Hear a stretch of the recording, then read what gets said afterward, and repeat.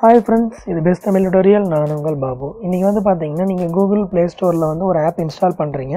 அது இன்ஸ்டால் பண்ணதுக்கப்புறம் பார்த்தீங்கன்னா, ஹோம் ஸ்க்ரீனில் வந்து ஆட்டோமேட்டிக்காக அதோட ஷார்ட்கட் வந்து க்ரியேட் ஆகும். ஒவ்வொரு ஆப்பை நீங்கள் இன்ஸ்டால் பண்ணுறப்பையும் ஹோம் ஸ்க்ரீனில் வந்து ஆட்டோமேட்டிக்காக அதோட ஷார்ட்கட் வந்து க்ரியேட் ஆகும். அந்த மாதிரி வந்து இன்ஸ்டால் பண்ணுறப்ப ஆட்டோமேட்டிக்காக க்ரியேட் ஆகிறப்ப உங்களோட ஹோம் ஸ்க்ரீன் வந்து ரொம்ப ஜாஸ்தியாக வந்து ஹோம் ஸ்க்ரீன் வந்து பார்த்திங்கன்னா நிறைய ஆப் இருக்கிற மாதிரி உங்களுக்கு காமிக்கும்.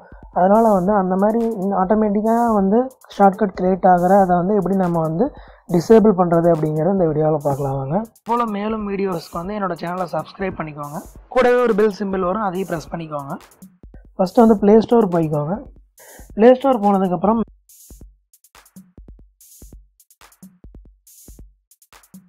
மேலே இருக்கிற அந்த 3 லைனை வந்து கிளிக் பண்ணுங்கள். கிளிக் பண்ணிங்கன்னா அதில் வந்து பாருங்கள் மை ஆப்ஸ் அண்ட் கேம்ஸ் அப்படின்னு இருக்குது.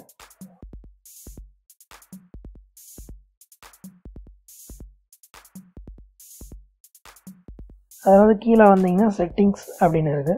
அந்த செட்டிங்ஸை கிளிக் பண்ணிங்கன்னா இந்த மாதிரி பேஜ் ஓப்பன். இதில் வந்து பாருங்கள் add icon to home screen அப்படிங்கிறது வந்து டிக்கில் இருக்குது.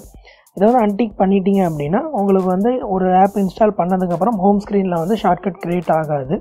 உங்களுக்கு க்ரியேட் பண்ணணும்னா இதை நீங்கள் டிக் பண்ணிக்கோங்க, வேணான்னா அன்டிக் பண்ணிக்கோங்க. அன்டிக் பண்ணிவிட்டு பேக் வந்துட்டிங்க அப்படின்னா இப்போ நீங்கள் எந்த ஆப் இன்ஸ்டால் பண்ணாலும் ஹோம் ஸ்க்ரீனில் வந்து ஷார்ட்கட் வந்து க்ரியேட் ஆகாது.